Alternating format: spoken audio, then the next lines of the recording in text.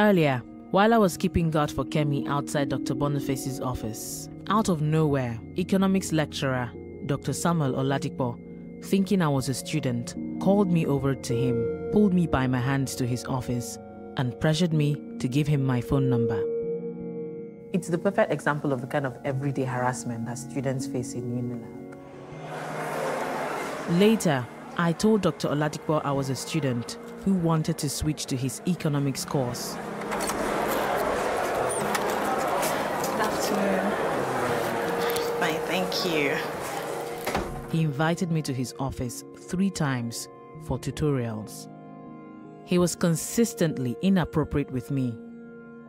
It was clear he was more interested in seducing me than helping me with my academics. I know how to love Hey. Seriously. At one point, he leaned in really close to me. This is because sweet. I could see from his eyeline he was, looking right here, like leering at my breasts. Should I hold on to this or I should just look at the name around? I tried to talk about education, but then he reached out and started touching and stroking my hand. What's this? It's drip mark. Where? Since one time I had malaria, they had to choke injection in my hand. Painful? Yes, very painful. He repeatedly asked me to the senior staff club. At the end of our 3rd office meeting, I decided to go. He seemed eager to enter. Once inside, he took me to what I later learned was the so-called cold room. This is the place where Dr. Boniface Igbenehu says lecturers take students there to grope them. And I'm being walked into this room with Dr. Oladipo. You look nice. Thank you. Good evening, sir. How are you? Hi, thank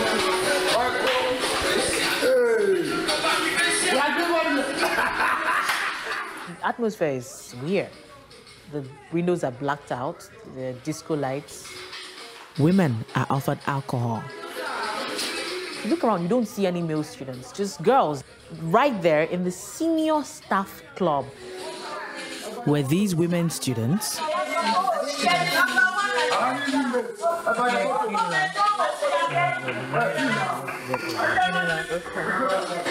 I'm sitting down on my own, trying to avoid everyone, and they keep, telling me to dance, trying to pull me to dance, come out and dance.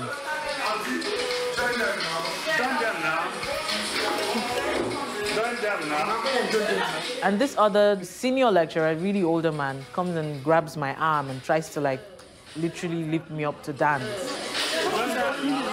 No, I don't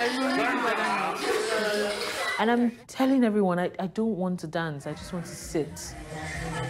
I went to find a quiet corner. Dr. Oladipo joined me. I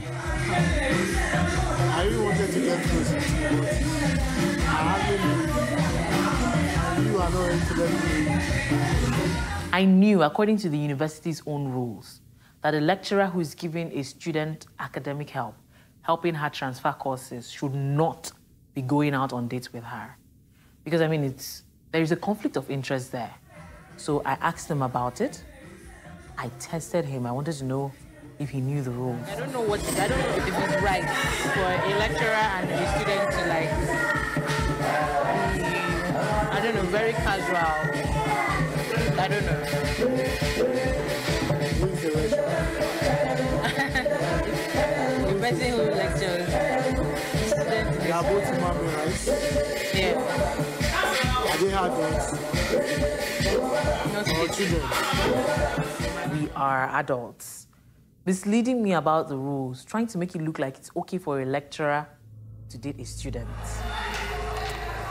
When I told him I was ready to go, he was reluctant. As I was walking down the stairs, he reached around my waist from behind and touched my breast. Don't touch me that much. No. It's rude to hold without asking. Yes. It's like I'm in this space all over again where I don't have control